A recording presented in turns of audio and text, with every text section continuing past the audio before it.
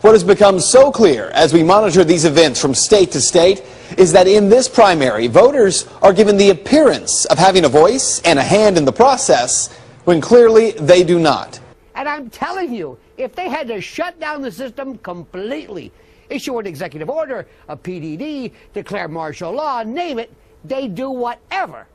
Because no one and nobody's getting in the way of this rigged system. There's no difference between Democrat and Republican at the POTUS or presidential level. So therefore, if no one, Democrat or Republican, would be allowed anywhere near the White House who pledged to destroy the status quo system, then that means it's rigged. Outpour that you see in the rallies, the support that you see among the youth vote is not translating at the polls.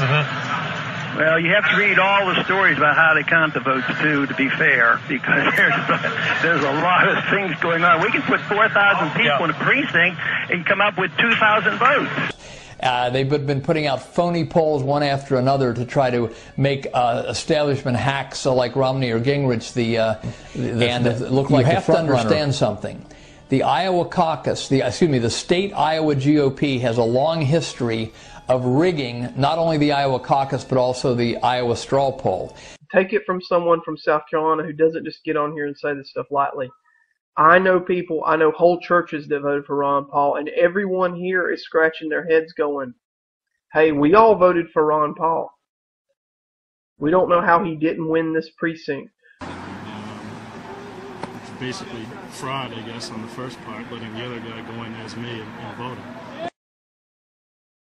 Mitt Romney on record paid people to come to Tommy's Country Ham House in Greenville.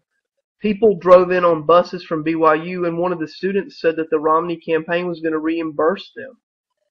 They paid people to stand out on the road like Ron Paul supporters and hold signs. And we go over to CNN, and here's where the shenanigans start, and it's very obvious. Washoe County, 3% reporting. That's 5% reporting less than anywhere else. And we already have Mitt Romney at 1,500 votes. I'm convinced now that you can't vote them out.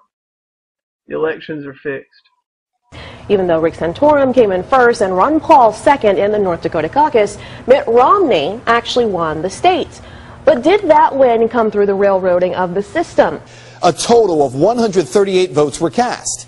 In the official Maine GOP tallies, however, the results from all but one of those communities, all but one, were given as a series of zeros below the name of each candidate, meaning the official tally shows that no one voted.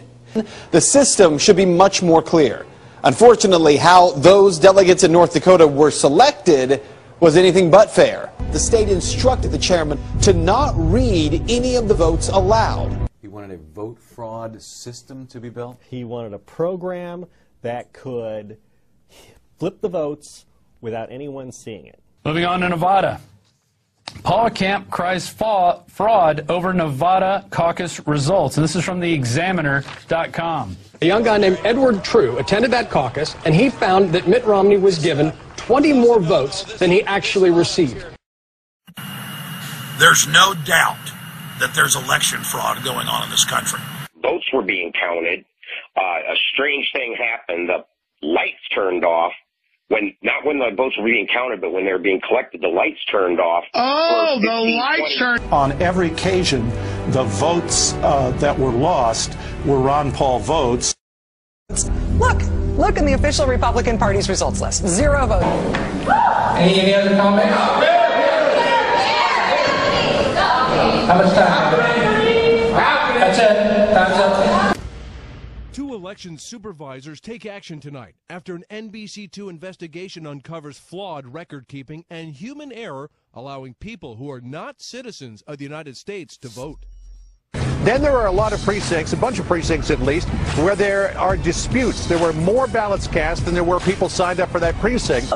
The original article dated Thursday, February 2nd, 2012 at 8:40 p.m. on Thursday, February 2nd, 2012, days before the election. Oh my God, you guys.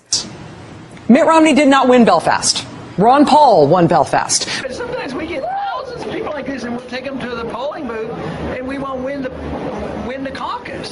So, you know, a lot of our supporters are very suspicious about it. But the straw votes have been very confusing. I mean, you've probably read the paper about what happened up in Maine. I mean, and I'm fine if you don't vote for my amendment. I just feel like this has been un-American, undemocratic. Prior to voting on the slate, we should have known who was on the slate and which candidate each member of the slate supported. But the state Republican Party planned to give Belfast to Mitt Romney anyway. When Belfast complained about that, the Belfast chairman was told by the state party, quote, "Oh, I'll be sure those numbers are changed." So, did the final tally from Belfast, Maine show Ron Paul winning Belfast, which in fact Belfast says is what happened? No, the numbers did not say that. Here's what they showed. 0. Even though Governor Romney was already declared the winner, the numbers that the state GOP in Maine are reporting are, according to caucus chairman, incorrect. Hey, you can't do that! The camera thing was...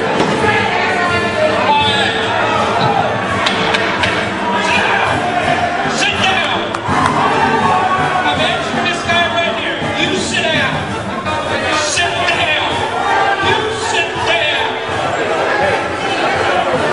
down! So you're about to elect these delegates to the state convention. We're asking you to vote for these people.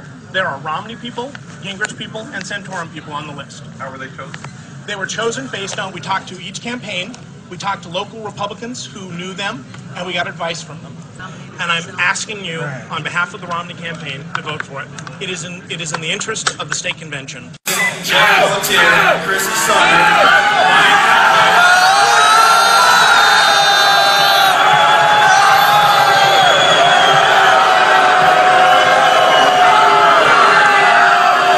That was fair and that was legal. Now, immediately I began calling for division. Hundreds of other people started calling for division, which means count the vote. That can't, again, you don't have to have the floor, you don't have to have a second, and it must be acted on. And demands for a count of the vote were ignored. Some candidates' supporters are attempting to change the rules of the caucuses in order to manipulate the delegate process.